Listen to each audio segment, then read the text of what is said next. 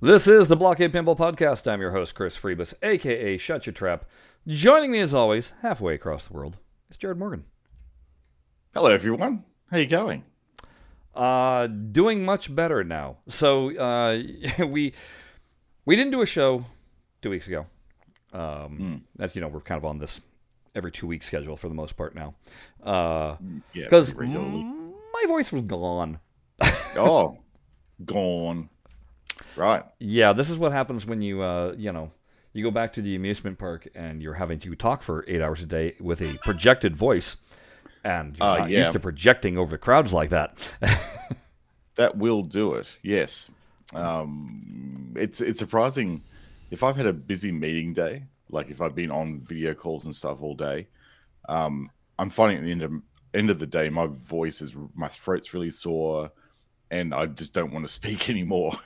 Yeah, Right? the interesting part is I'm still like dealing with the effects. I mean, I've had my voice back now for a week and a half, easy.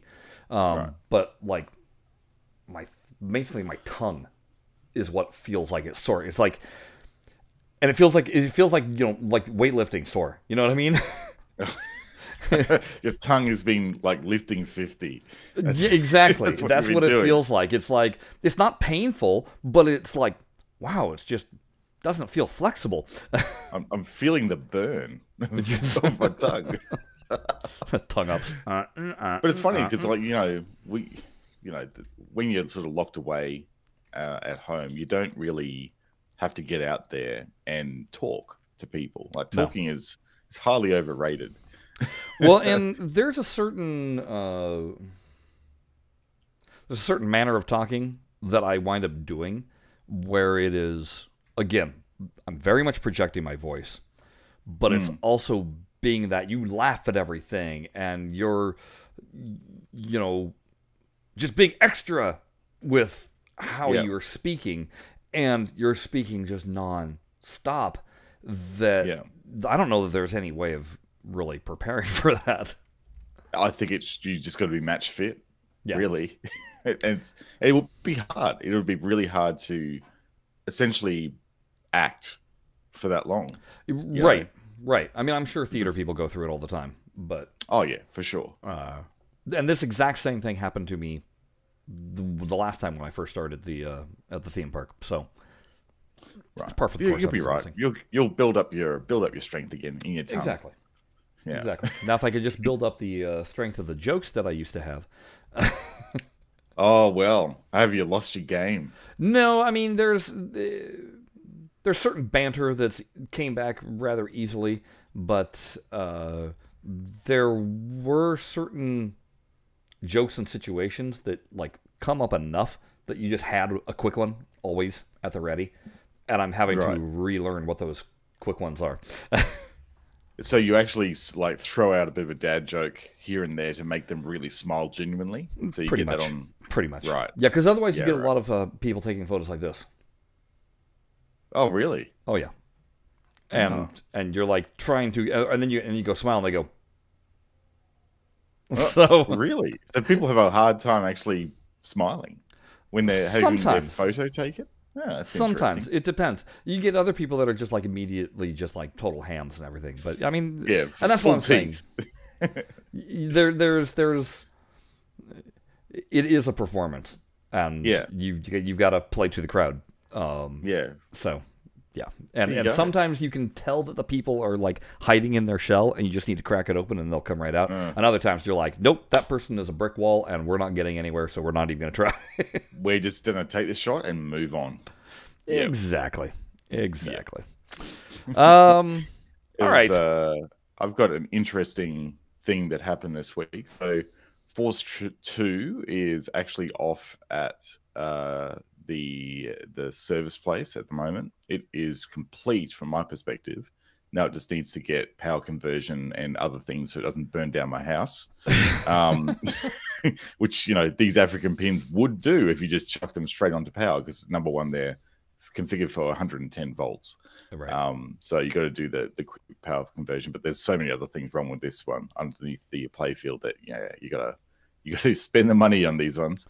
But it gave me, because I had to actually drop the table off at John Grist's place. John is the specialist for Gottlieb here in Brisbane, pretty much. I got to see his workshop, and this guy has got some amazing stuff in his workshop. Like he had, for a customer, he actually had a Ms. Pac-Man there, which I'd never seen before. But when you go into his workshop, he's actually got all these original test rigs, and one of them is a Gottlieb test rig that Gottlieb would use themselves to plug the boards in and work out which lamp matrix faults it had. Wow, so that's pretty legit. It was like, it was like, you know it's legit when you can match the font on the interface. It's like almost like a keyboard. Yeah. Matrix interface with keys on it that you can press to actually activate the lights. Wow. And it's screened, and it's got like that Gottlieb font on it of the 70s and 80s, and it's like, wow, this is unobtainium stuff. Right. This guy has, right?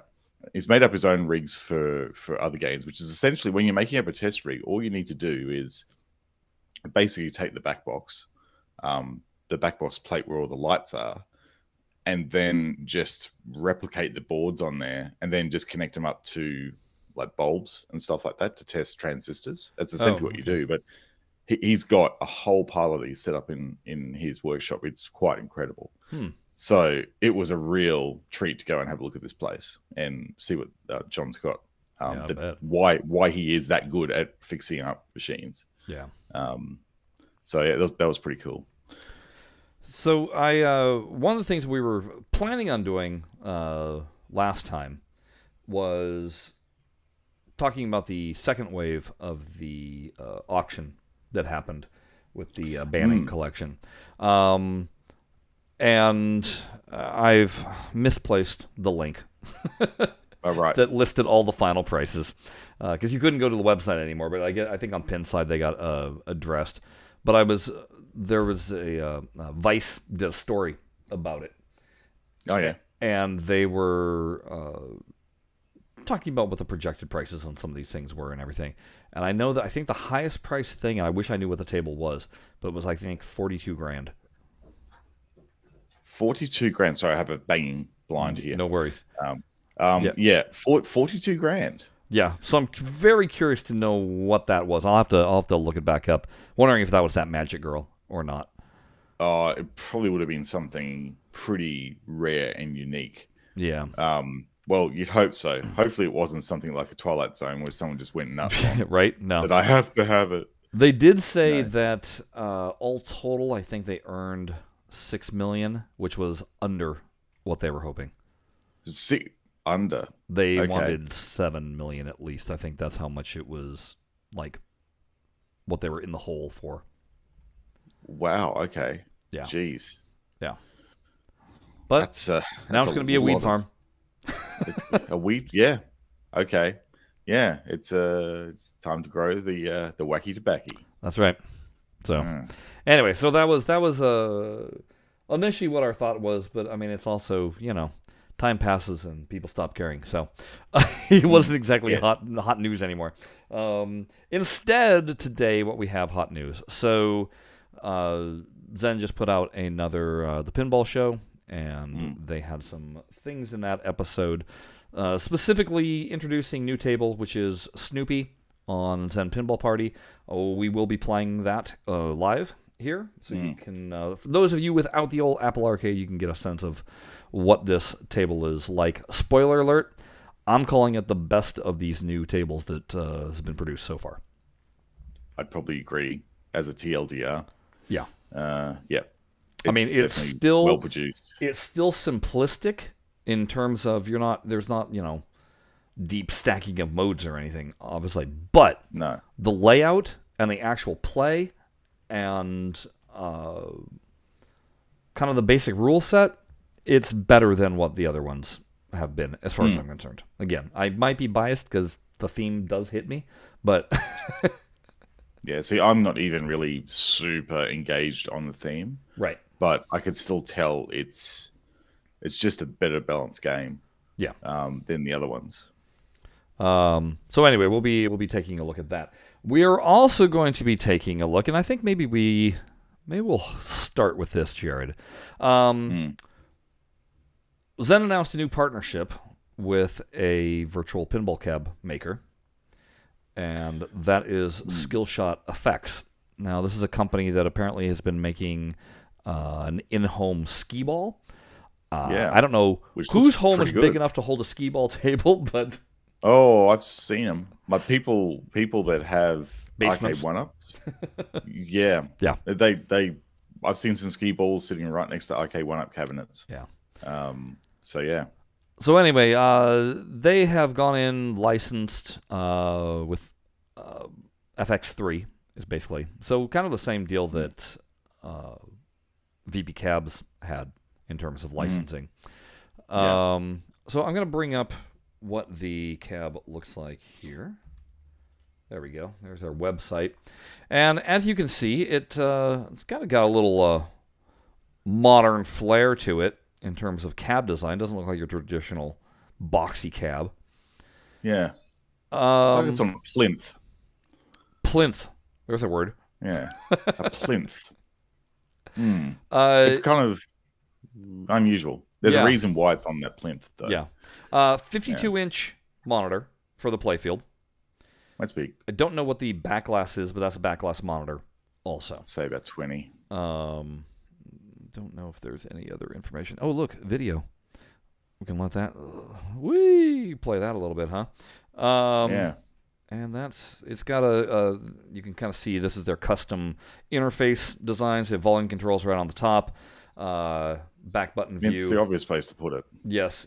And I like it how I like how they've actually integrated that into the lockdown bar, not as a panel that then takes up real estate. That should be it's right here note. Right. And they're nice and flat, so it's not like you can accidentally hit the buttons.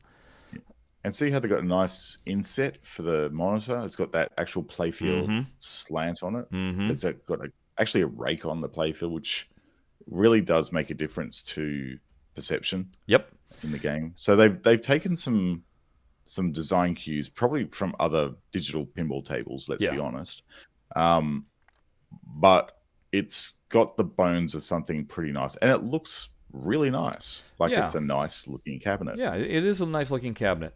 And what was the other thing? Oh, I know that it also they send it with one of those little tiny controller interfaces with a full keypad, so that if you're dealing with, because it's hooked up with Steam. I mean, it's obviously got a PC it is inside. A Steam based. So that you can still do all the basic functions. Anything that's not going to function with this interface here. This interface is basically just for obviously once you have it set up, people can come play. Voila, they're done. It really is designed to be used with FX3. They've done some integration that allows you to adjust volume, and they've got view buttons and stuff in there. So they've kind of keyed that part of the panel just to FX3. Yeah. Yeah. Okay. Those are the good points. Oh, it apparently comes with backglasses. Oh, custom backglasses. Right. Well, I mean, I don't know if they made them themselves or if Zen did. Zen, when you come out with PinFX, please, for the love of God, provide backglasses. Animated backglasses would be even better. With approved art on them. Right? So it makes the licenses happy. Because I would think that, and this is something that when we get a chance to talk to Mel, I'm sure we'll want to address. But if they can do the video screen for the DMD now, they can certainly do full-size animated backglass. And where it would be really cool is, and I think this may be a stretch, but with our alphanumeric tables that don't have the DMD area, like Funhouse fills up basically where the DMD was, right? Yes. Yeah. But you do something like Space Station, and it's got the 4 slots.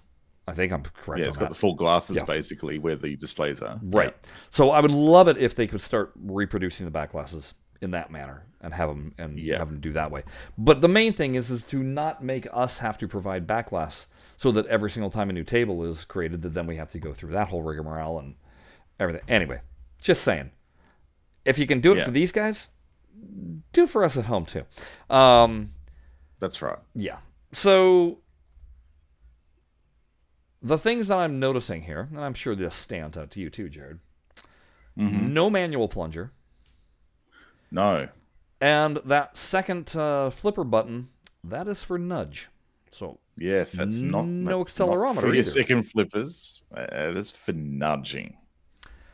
Which that's no it's good. unfortunate, but okay. I guess the nudge factor I can kind of understand, because that's kind of like if you look at what At Games has done with their Legends Pinball, that's exactly what's happening. And I think maybe that's that's another reason why, and it's because of the plinth. The plinth would make it very hard to twist the table, yes, and actually make an accelerometer register. Right. So the unfortunate part is how do it needs to be on legs. How do you register an up nudge? You can do side-to-side nudges, but how do you register an up nudge? I don't know. They need to be some sort of switch on the lockdown bar. See, that's the obvious place to put the buttons or switches, like integrated into the lockdown bar, because the lockdown bar wouldn't be coming off. No. Like you would have traditionally on a pinball machine. So you could, if you were smart, you would actually devise a system that had micro switches in the nudge bar, and that would be where the tilting would happen. And that's the logical place for it. You could still have the game on a plinth, or legs or whatever, and the nudge bar becomes your interface. Now that would be the smart money. That's what I'd do if I was designing one. Yeah. So those are the two obvious things. We don't know what this is running on in terms of PC video card specs. I'd speculate probably because they're accessible at the moment. Probably like an NVIDIA 1680 or something like that, because they're readily available. But it's kind of a bummer that they're not. I was looking all over their website and I couldn't find any mention of this. But because it is Steam based, obviously you're going to be able to run any other Steam game on here that you want. And in that eventuality that when Pinball FX becomes available on Steam, I want to know what the video card is, because it would suck if it's not up to snuff for the new thing. I don't know. Especially, I'm hoping they're not using something like one of those small form factor gaming PCs inside it. You know, the ones that are essentially like an Alienware, or like a ROG 29 or something. You know, one of those smaller form factor things that are all in one. I mean, that would make sense from a build and materials perspective, because it's easy enough to get those. But that would limit your upgrade possibilities. Yeah. And the reason why I say that's a shame that we're not finding out that information at the most. I don't know. Maybe we need to fire off an email and be like, "Hey guys, fill us in." But the huge sticking point to me, the price tag. Yeah, this puppy's it's not your $8 or $9,000, folks. Yeah, it's the price of a new in-box Stern. I think that's my biggest shocker, is that for $9,000 we can't get a physical plunger. Yeah, we can't get a physical plunger, and we can't get accelerometer tilt. That is just unacceptable. And so do you think this has anything to do with the licensing agreement that they have with Arcade 1-Up? Oh, like hardware-wise? The actual cost. No. In terms of their license with Arcade 1-Up, does Arcade 1-Up have a deal where it's like, hey, yeah, you can license this to everybody else, but the nudging and the manual plunger are ours to, software-wise? I wonder, because the thing is that I don't think that the build that they got in Arcade 1-Up obviously is the Android version. It's a custom build, for them. Yeah, this is the Steam build. Custom interface. And with the Steam build, I can use my accelerometer, obviously with my pin sim, I have physical plunger, I have the ability to use accelerometer. Yeah, you do. I don't know. It's just a weird choice. That's all I'm saying. That this isn't here for that price point, because there are many other digital pinball platforms that have those things. That's right. For about 2% of the cost of this as well. They do have solenoids for the flippers, but there was no mention of solenoids anywhere else on the table. So again, that's something that maybe we need to reach out. Obviously, you gotta understand, folks, the pinball show, it came out yesterday. Yeah. We're reacting to it now, so I haven't had time to actually reach out and communicate. That's right. So we're sort of, it's pretty fresh. Fresh news. This is just us reacting. Yeah. Reacting videos. Man, that's what I should title these videos, Jared. Chris and Jared react to anything. Yeah. Just react, because those apparently get all the hits. Yeah, that's right. So, anyway. Everyone wants opinions. Right? Even if they're lame. That's right. Of course, which ours aren't. But, I mean, like I said, I think the design factor is interesting. It sets it apart from looking, I mean, you're not having to deal with pinball legs or whatever. It also means you don't get to adjust anything, but I'm sure it's of a standard pinball height, so there's not much adjustment that you normally would be doing anyway. There's a nice neon or LED light strip underneath it too, so you get that, that stuff underneath. Yeah. Which is nice.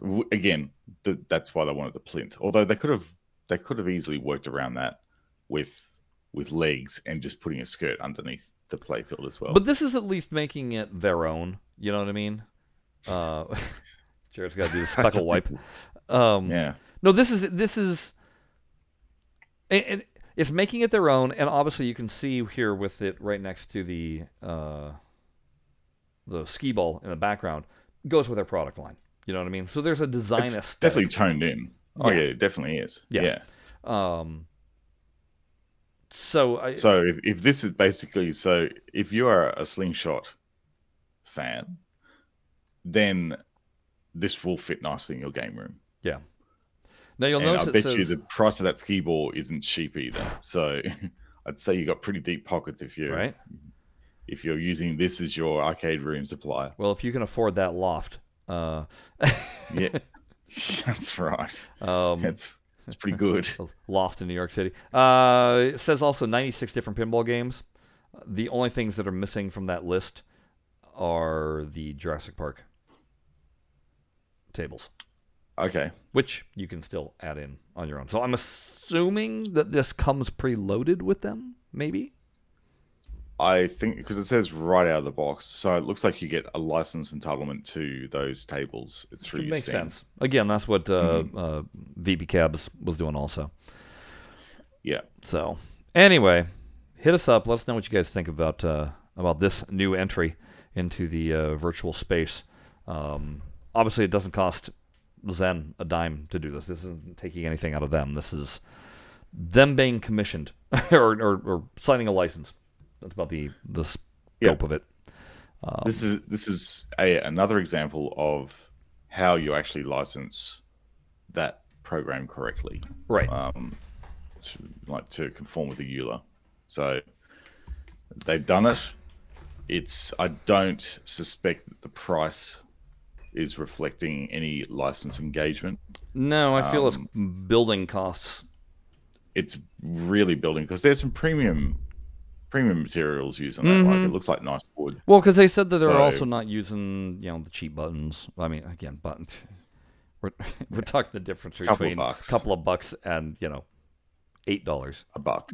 Yeah, that's right. I mean, ultimately that's not what you're dealing with. But I mean, a 52-inch screen though, that's pretty mega. That's big. That's bigger than most digital pinball builds. Most of them are doing the 40-inch screen, right? Yeah, that'll almost put it into like a wide body or super wide body scale. Yeah, as well, which is interesting. And again, video cards aren't cheap right now, so They're not. We see. This is what I was wondering. If they're using a good spec PC in there and like a NVIDIA 3000 series card, then that's about $2,000 or $3,000 right there at the moment because of processor shortages. Yeah. So there's a fair chunk of change caught up in that, but then maybe add on $1,000 for the screen. Yeah. So you got about halfway there to $8,000. So yeah, I can see why it is the price it is, but I can't see too many of these walking off the shelf. Yeah, at that price when you can literally go to eBay or like Alibaba and get a knockoff for like an eighth of that price and get a pretty decent spec. Yeah, for that. So all right, moving on. I promised a report on the beer. It has been cracked open. It was consumed a little bit by the wife. Turns out she hasn't had a drink of beer in many a year either. So it was not like the flavor was or not the flavor. The tongue was of the educated variety. Yeah, the connoisseur variety. But her initial impression tasted like Coors Light. To which I wait a second. What happened to the hints of pineapple and mango, I think they were saying? And she's like, I don't know. It tastes like Coors Light. Okay. There you go. See, if they could somehow get some of this stuff down to me, I drink enough craft beer through Netherworld that I could probably give it a somewhat more different critique. Right. You might actually have the palate. To me, it's like the people that do the wine tasting, right? If I take a sip of wine, grapes. I'm like, yep, that's wine, and not sitting there going, oh, it's got a nice earthy tone to it with hints of whatever.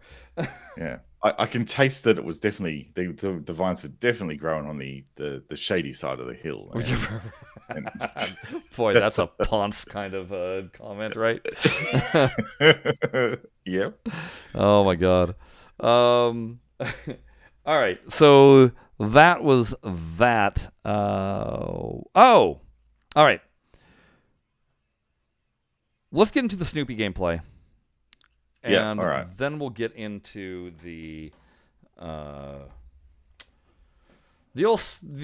giant logs that were thrown onto the speculation fire. That's right, in the latest pinball show. Yes. So let me get my phone ready to do a little Snoopy action here. I'm going to apologize for the volume again because I know that last time it was rather super loud. Yeah. So drop your volume down now. And if you're listening in the podcast, here's your chance to go now and have a look at the YouTube channel and look at this episode, which you'll see in the show notes.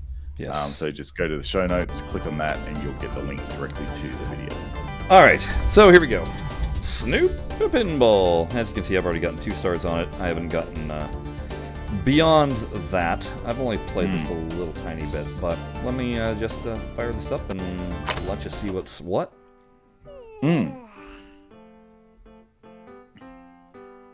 Like, first thing that hits me, I really love the cell animation they're using this. Yes.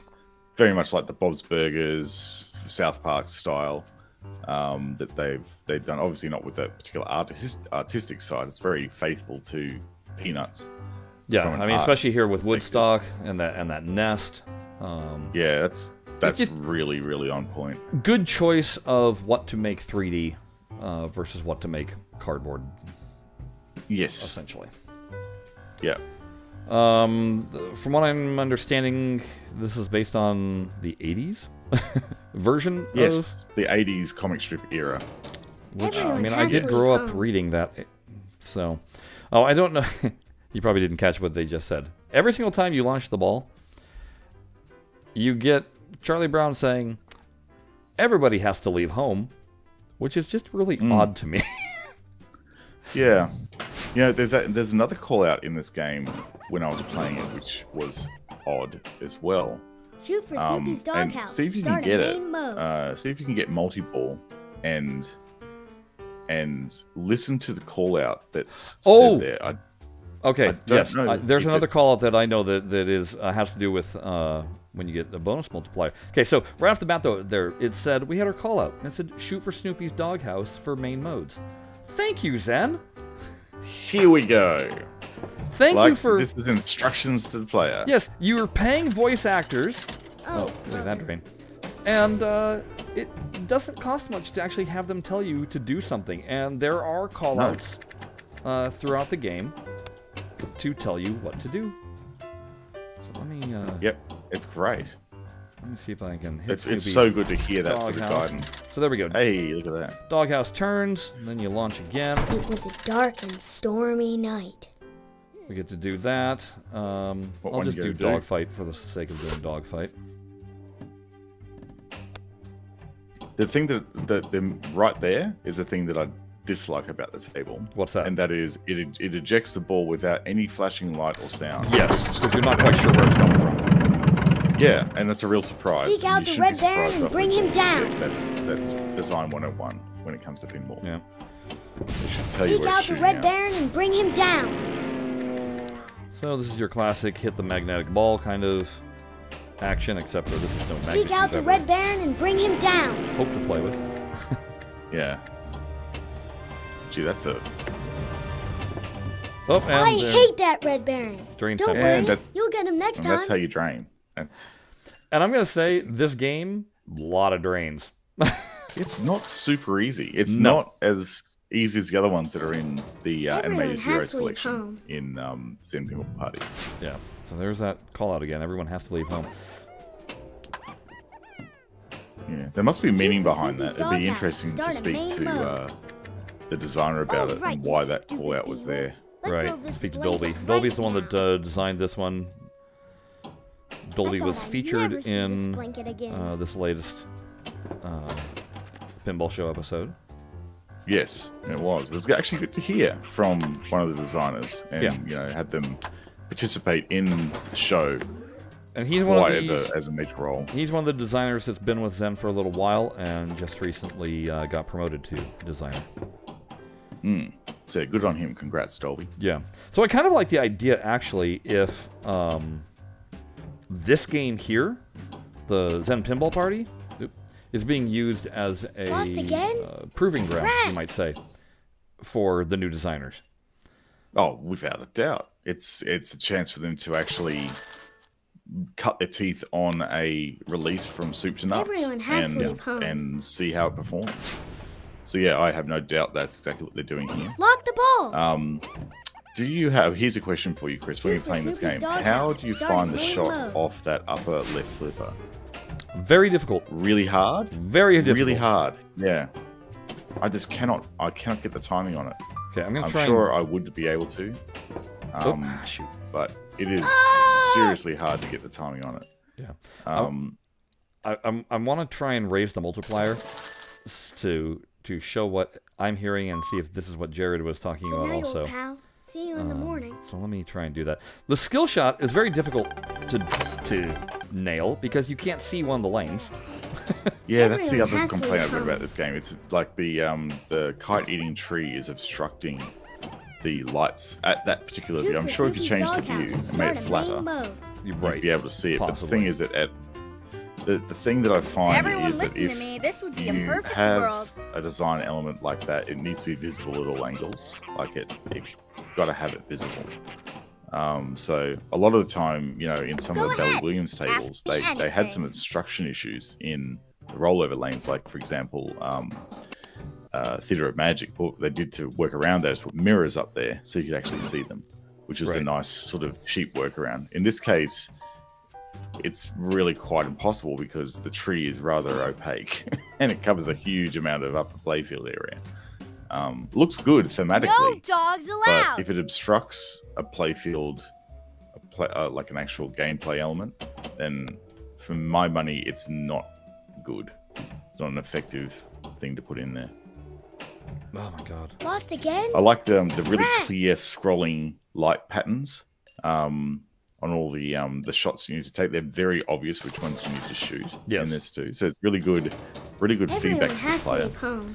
Again, we've talked in there. about that with just insert lights Lock in the general. ball. That Yeah. It's Shoot for nice Snoopy's when doghouse to start a Zen main mode. embraces traditional Oh, brother. pinball design. Yes. Because And I that think makes we're for seeing better this more light and more. shows. Well, it does make for better light shows, yeah. And we're seeing this more in these newer tables now. There, we've actually got inserts with text on them. We've got like more light shows like this that actually have clear, like you really know what shot to take. It's very much a Rats. there's no doubt what you need to shoot, and the voice callouts also help as well. Yeah, I just realized Jared can't hear any of what I'm playing. Everyone No, has to leave I home. can't at all. So I'm just gonna have to tell Jared when to shut up so that we can actually hear what I'm trying to highlight. Okay, one more for collecting the multiplier, and then because I think everybody will be able to hear what it says. Here we go. Multiplayer raised. Right, so it says multiplayer raised, not multiplier, multiplayer. Multiplier, yeah. No, it says multiplayer. Like, Multiplayer. It goes yeah. multiplayer raised. It's like, no, that's the the one. multiplier. Yeah, night, old pal. that's the See you one in that the I was. It actually wasn't the multi-ball. It No. was that call out that Yeah. I went. So there was something a little bit lost in Something Everyone has to translation. leave home. Yeah, I think someone misread the script there. That Yes. needs to be re-recorded. Shoot for Because you'll Snoopy's hear doghouse to it. start Like a if I've main heard it, you'll mode. hear it multiple times. Yeah. So So yeah, that upper left flipper is a bear. it really is. It's If so everyone hard to get listened it. to me, this would be a perfect world. And look, It's like and those drains. I'm not telling you, man. fair. This is a side drain hungry table. And me It playing really on the is. phone, I'm not nudging. Everyone has to leave home. no. So the whole nudging mechanism is tricky on mobile. Yeah. It's probably better if you got an Apple Arcade with a joypad. Yeah, and by the way, folks, one of the bug fixes that came with this update that added this, they did make it so No that dogs allowed. if you're using a controller, that you can remap the buttons to use the shoulder buttons rather than the trigger buttons. Oh, that's good. Yeah. For those people who are triggered by shoulder buttons. Yes. Yes. You're welcome. All right. So this is tricky because we're trying to Stupid dog. do exactly look. not that. Avoid Oh, Lucy. You don't want to hit. You don't want to get Lucy. Yeah. So I'm trying You to want to get that scrolling lane. wait for her to disappear there. It's funny, that scrolling. Ooh, nearly got it. You just Swipe borked. yeah. There we go. Oh, there you go. And then we gotta catch it again. Let's see if we can get this one. Oh, so Oh, close. bricked. There you go. There we go. Up to the tree next.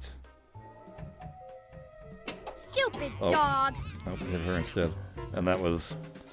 I botched the mode. And that's the thing. Like these modes look deceptively simple, but they're not really. You do have to think Yeah. about what you're doing in them.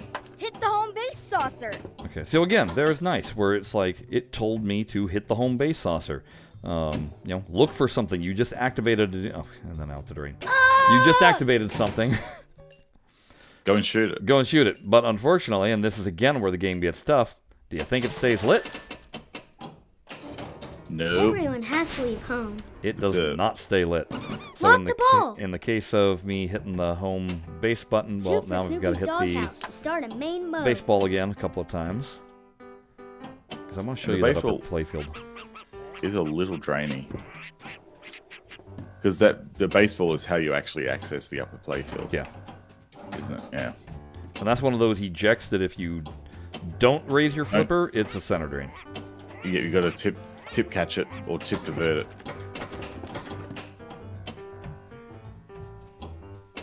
Snoopy, Oh, supper jeez. time. Oh look, time to feed Snoopy. Yeah. So basically your lane chase. There you go. So you shoot a lane, then shoot the kennel, and that's how you feed Snoopy. That was nearly a Shat's pass. Lost again? Oh, that was. Rats. Well, suddenly my phone is slowing down. Oh, you must be overheating. Yeah, I think I'm overheating. A thermal issue with Good your night, phone, old pal. See you in the morning. which is okay because it's game over. It's game over. So we're gonna let it live at that. Be game over. Anyway, it's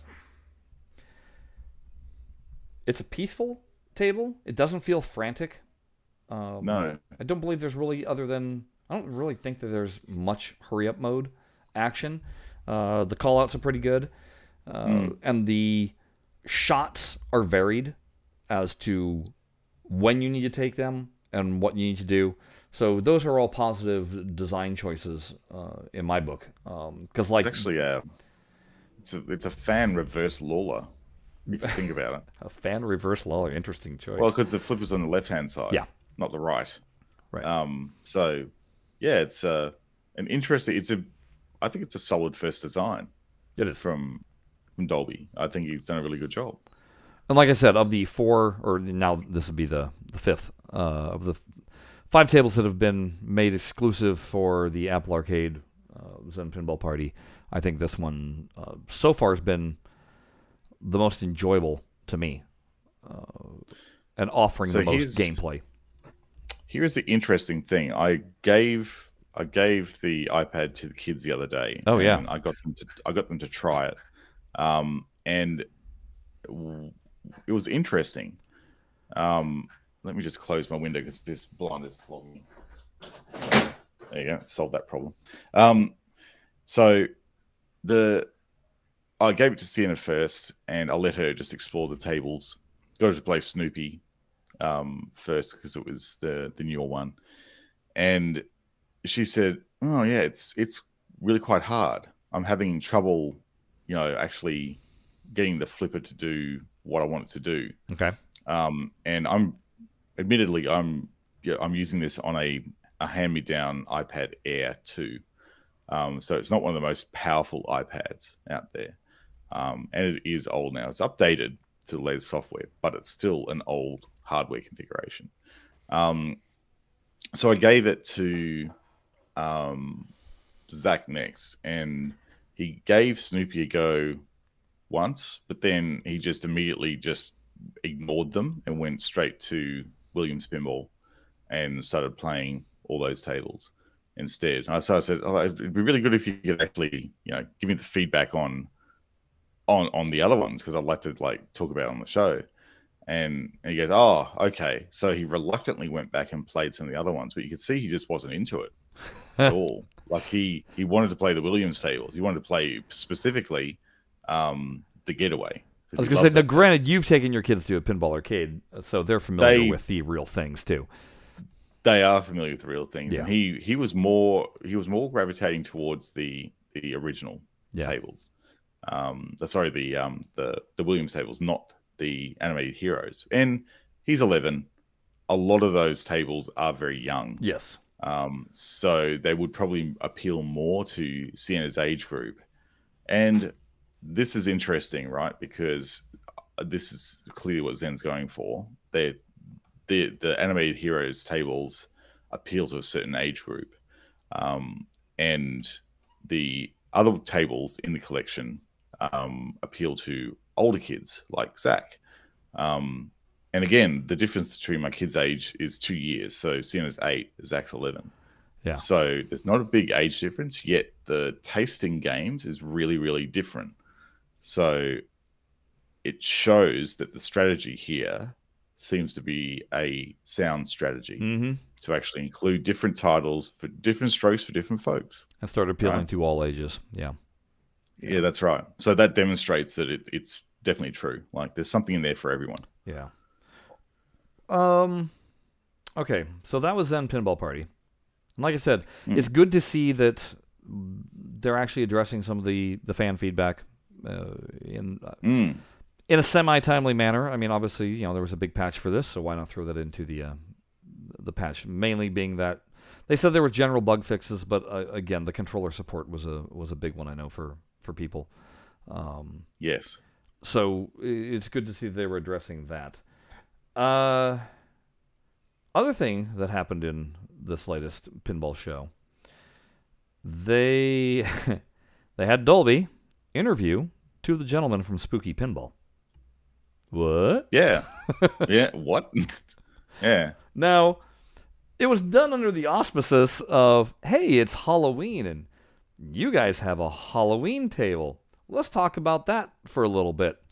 But I believe it was the last episode. Me and Jared were talking about how, with that video screen coming up, it would make sense to team up with a more independent pinball designer like Spooky, where it would be beneficial to both parties to do digital pinball, raise the profile of Spooky, and then also give Zen, some of these licensed real-world tables to mess with. And here we get this interview. Yeah. I mean, interesting. It was like throwing a couple of very large speculation logs on a speculation fire. Yeah, a slowly burning speculation fire. So now it's raging. Yeah, because it's not like Zen has had... I don't believe they've had anybody conducted interviews that have been made public to everybody from Stern. Have they? No. No. No, never. They've not ever put another pinball company's stuff and put their label on it. Yeah. Like because we were saying, in this episode, if you paired up with Spooky, if you paired up with American Pinball, because let's face it, Stern does not need Zen. They don't. They're doing just fine. They don't. They've got their own thing going on there. Yeah. And they are well and truly cemented in the marketplace now. They might still be feeling burned with Farsight. Where again it becomes, well, what are you offering us? But I think Zen is also looking at this from the point of, hey, this is a two-way street. You've got to be offering us something too. Absolutely. Beyond just the name, So there's where it was like, yeah, American Pinball, Spooky, who a Dutch Pinball, although I don't know if they're really producing anything beyond. But anyway, you got what I'm saying, where these smaller companies might be more lucrative to attach yourself. You've even got, the Aussie guys down here, Haggis. Oh yeah, Haggis, exactly. Who've released, who will be releasing Fathom, and currently have Celts. Yeah. Or Celts. However you like to put Celts out there, which apparently is quite a surprising sleeper hit for those people who actually play it. So yeah, they're doing all the right things down here. I also found it interesting because in the show, Rose was wearing a Viking costume, and they asked, and she was like, "Oh, what's a table that I would love to see? I'd love to see a Viking table." American Pinball just announced Valhalla.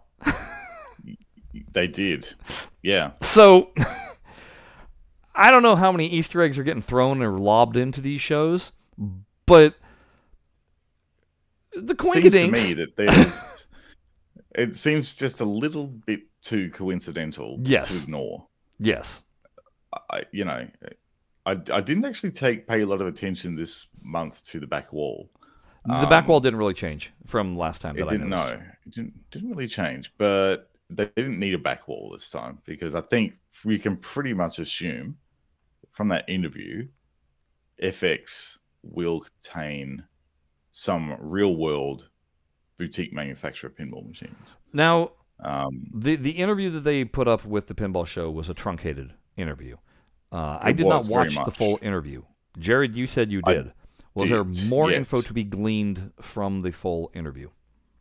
Yeah, so the section that you saw included in the pinball show just focused on the Halloween table and the design approach to that table. Yeah, how it came about. How it came about, which was fine. That made up about 4 minutes of the 26-minute interview. So the 26-minute interview touched on things like, how is there a pinball scene in Benton, Wisconsin? The short answer is not really. Is there, like, how hard is it to like keep staff and actually find the right staff there in Benton? And the answer is it's difficult. There's a fair bit of churn, so they go from oversubscribed, like too many people, to not enough people. So it's hard to keep the staff levels at a constant there. They also said, though, that, you know, if you want to get into pinball, move to Benton. The reason being is that if you kind of rock up within reason to Spooky Pinball and say, hey, I want a job, I want to make a start in the pinball industry, chances are you'll get a gig there, and it could actually be the start of a career in pinball for you, because you start off on the production line, you cut your teeth there.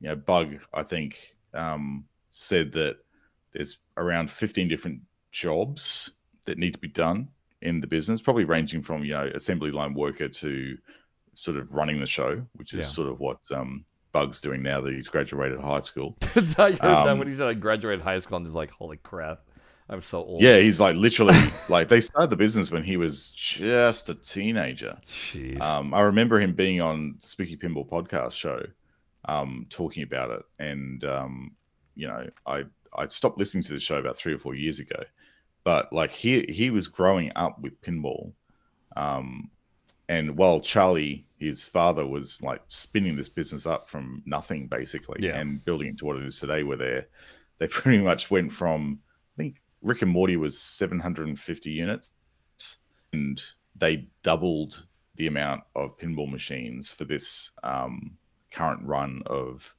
Halloween, the Kaiju, Ultraman, and the Ultraman, and the current one that they got on the line here that they featured.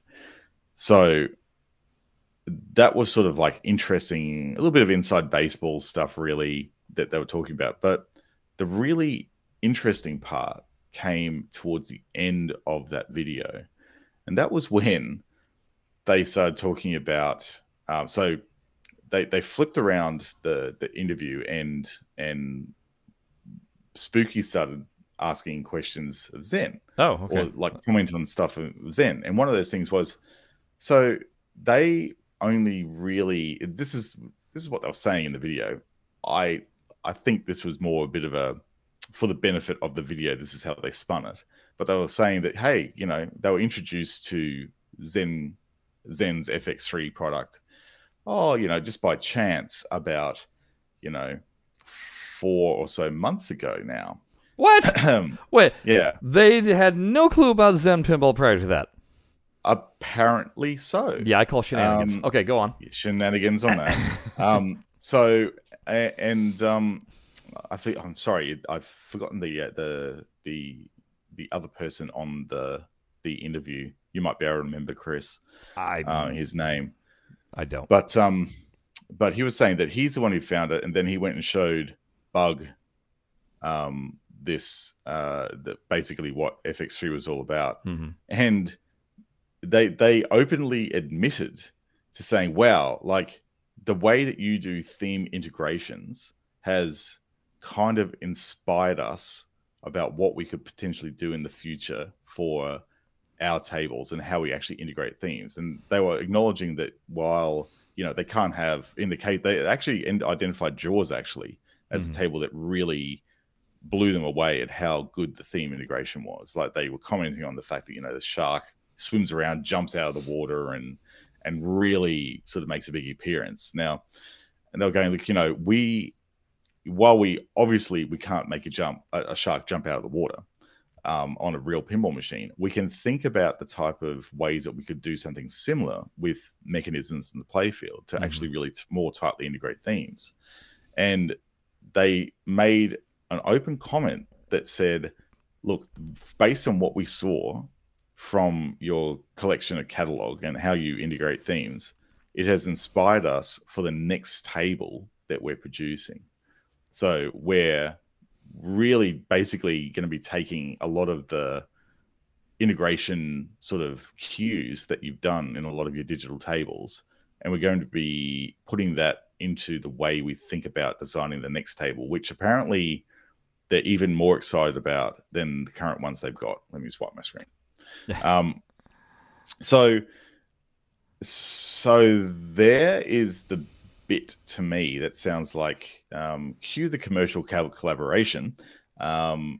They are going to be working closely between Zen and Spooky Pinball.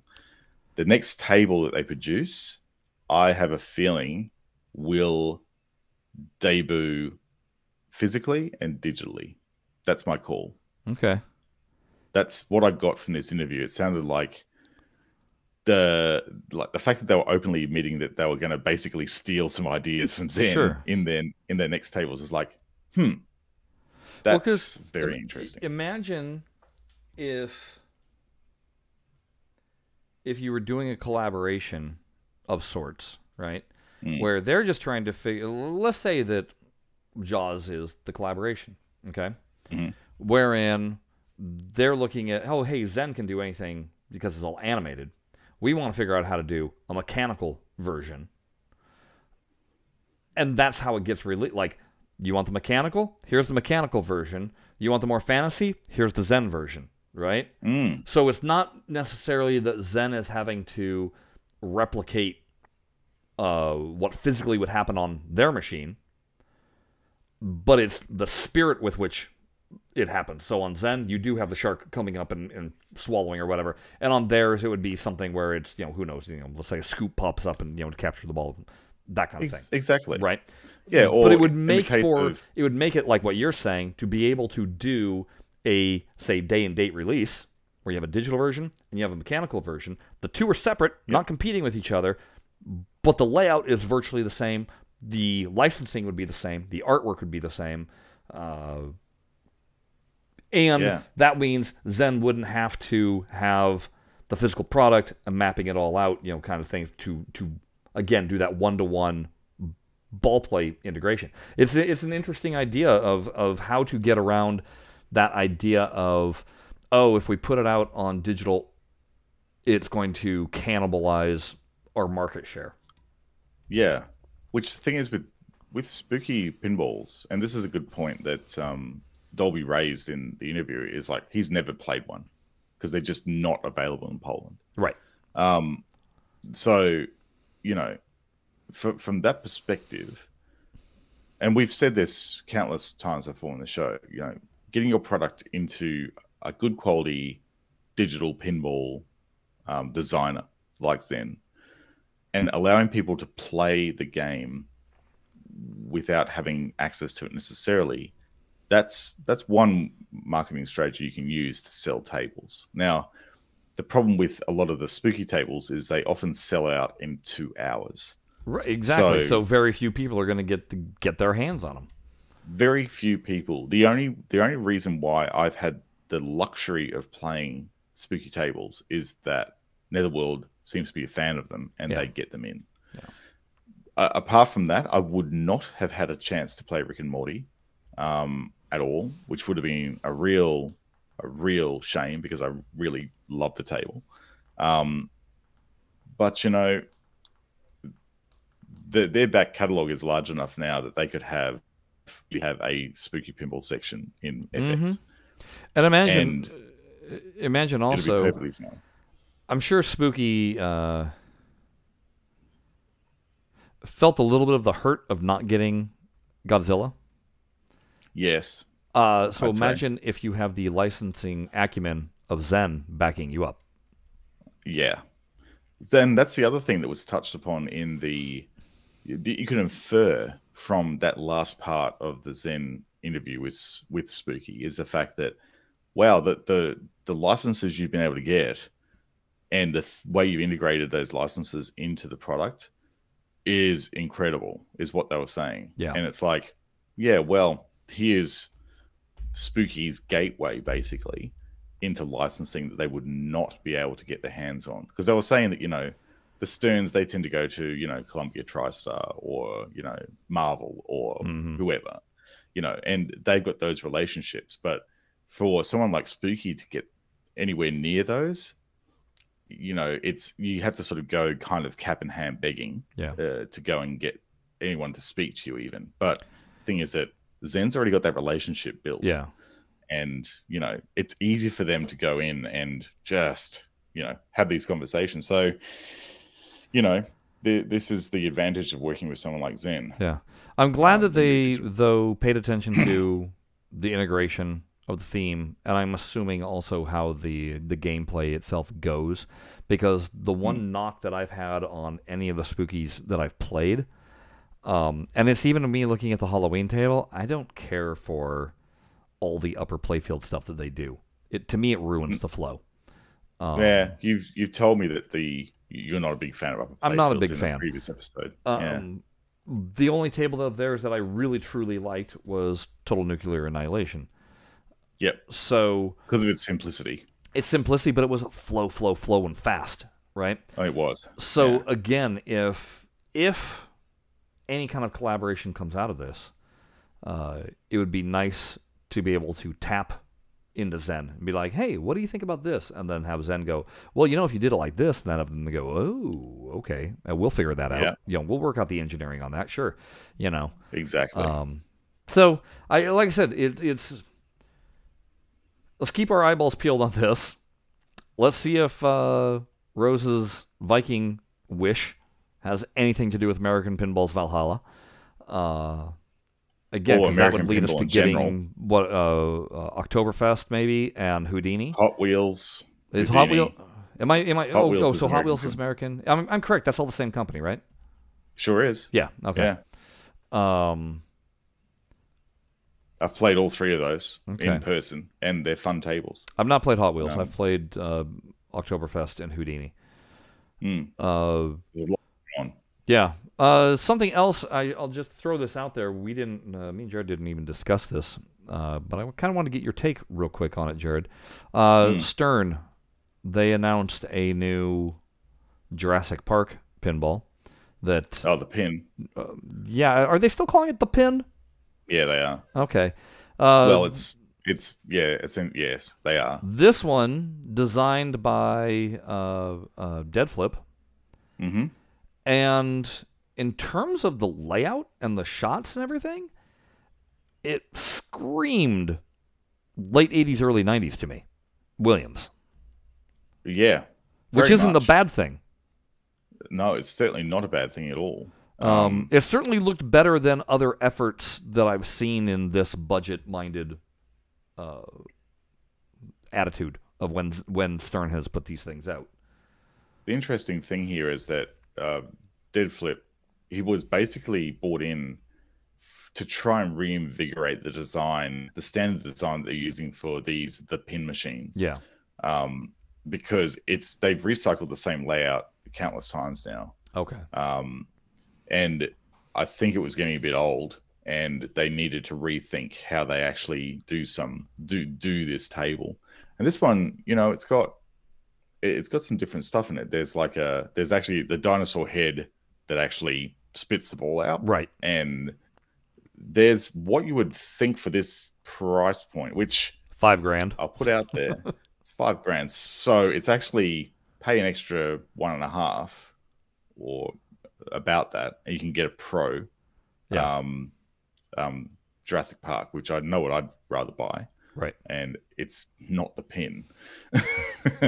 But if these were $3,500, this would be a whole different discussion. Yeah, absolutely. That would be a very different discussion. It would be, I'm having one of these for the game room. Yeah. But it really, there's not enough difference in price to actually differentiate this one with like a Pro version of Jurassic Park, which is a far better game.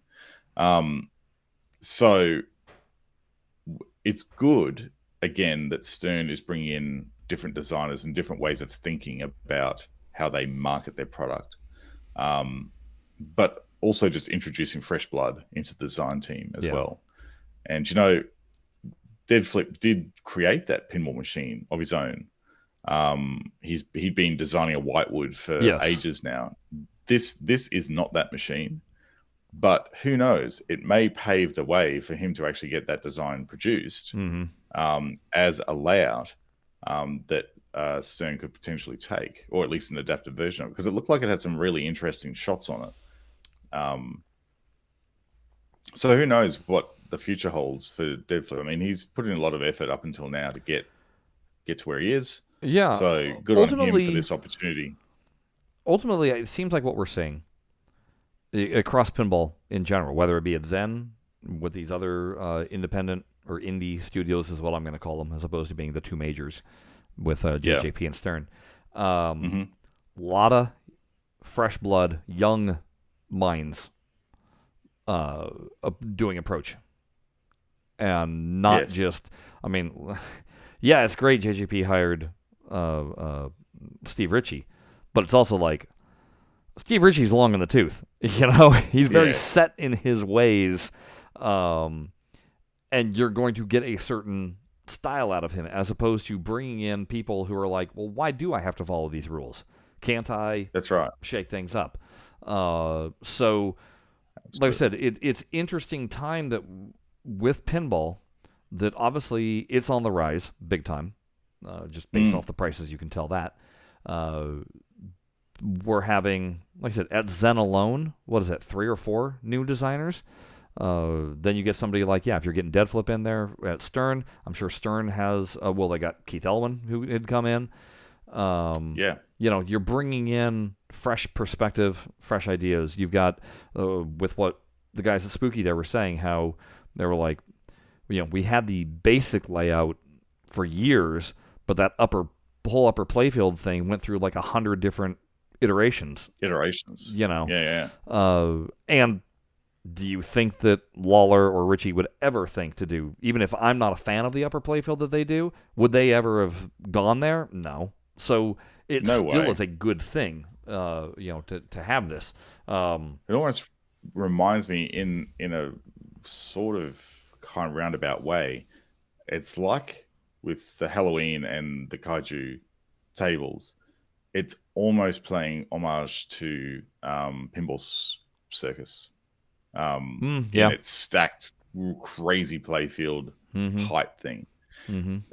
I almost think that it's got, you know, a few nods to that concept game that's out there, you know. And this is a good thing. I mean, those mini playfields aren't super complex in what they offer, but they still get the ball. It's still, again, from a player's perspective, you really feel like you've achieved something if you've got that ball up the top there and you've actually gone through and done everything on those upper playfields. Like, that is a really clear progression for you as a player, and that's a cool thing, you know.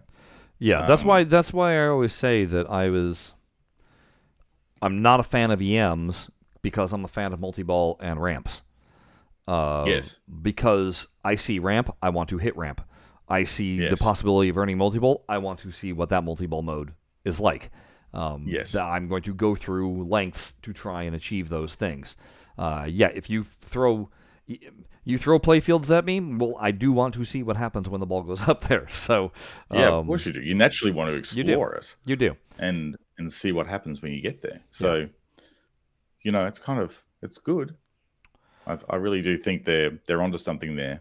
It is. So, I mean, we'll see what happens. I think that, you know, we as primarily digital format for our program, you know, what our focus is, it's certainly, we keep on seeing these inroads to how the real machines can come and visit us in the digital format.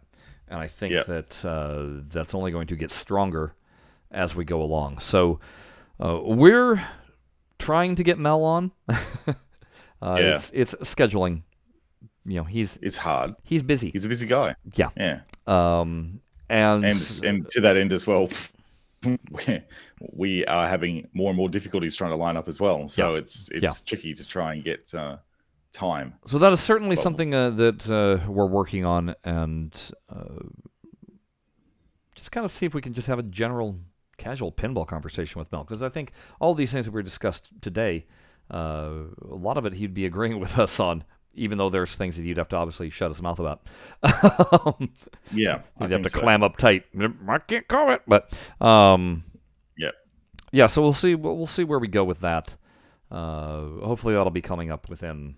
I don't know. I'm hoping within the next month and a half that we'll have him on again. Hopefully.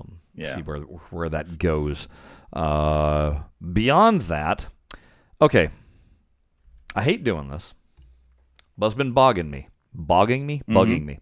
It's been bogging you. Bogging you. I'm in a bog about this bug. So, on our YouTube channel, folks, I really want to pass the 500 subscriber mark. We're like 491 right now. We've been at that number for weeks. Probably months, too. And yeah, I don't know. All the same, I just want to pass that 500 number. So, if you're a fan of our show, just do us the favor. Go ahead and just do the subscribe thing. You know us. We don't bug you about this. It's not the first thing out of our mouths. We don't have little animated things and all that crap that interrupt every 5 minutes. That's right. I'm just trying to push past that. So even if you have to make dummy accounts, go for it. I don't care. Or, if you're more of a podcast listener, you prefer to digest this from an audio, just jump over to the YouTube channel and click subscribe for us. Yeah. And then not only will you get notified that there's a new episode out, you'll know that there's probably an audio one following pretty shortly thereafter. So, it'll be good forewarning for you. So there's our rare pitch that we do. But like I said, I watched that number and I'm like, just pass. Just go past it, please. We're not going to get one of those cool, nifty little plaques anytime soon because that would be 2 more zeros on the back end of the 500. Yeah, we're not going to get there anytime. But no, we have realistic expectations. Yeah, we definitely have realistic expectations. We know the show. I don't know. You know what we should do, Jared? We should do a true crime podcast based around pinball. Like whodunit or something. I don't know because the true crime things are all the rage. Yeah, that's right. There was one ball on the table. Could they murder the score? I don't know. I don't know how those things go. I don't listen to them. Well, I mean, it doesn't help that I was just watching. There's a show with Steve Martin and Martin Short called "Only Murders in the Building," and it's about. They were huge fans of these true crime podcasts, and then there's a murder in their building, and they were like, "Well, hey, we actually live here. Why don't we try solving this?" And so then they create their own true crime podcast and fumble about doing it. And I can feel the struggles when they were like, "We've got 11 fans." Yes, the struggle is real. Yes. Where I couldn't understand the struggle was when all of a sudden they got a sponsor who forked over $50,000. Yeah, that'd be nice. Yeah, but we still haven't really felt that yet. No. That'd be a nice feeling to get, though. It would be. We're happy getting early access to like the Stoopy table that we've had for the past week. Yeah, that's nice. That's very nice, actually. Yeah, you know. All right. That being said, I think we're going to close this one out. Again, thanks for your patience for letting my throat clear up and give us things to talk about in the meantime. Until I think it's worked well that we what were you gonna say? I was gonna say I think it's lined up well with the pinball show, so we actually had some actual news to talk about. True that. Until then, we'll contemplate what to talk about, but I'm sure it'll be about one of these things, Jared. Stuff and things. Until then, bye-bye. See you later.